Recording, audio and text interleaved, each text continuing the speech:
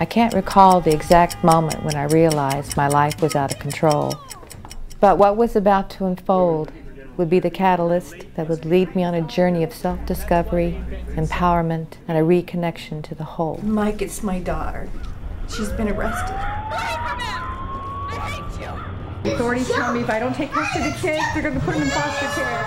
And I was running away from my daughter's problems, and I couldn't handle them anymore.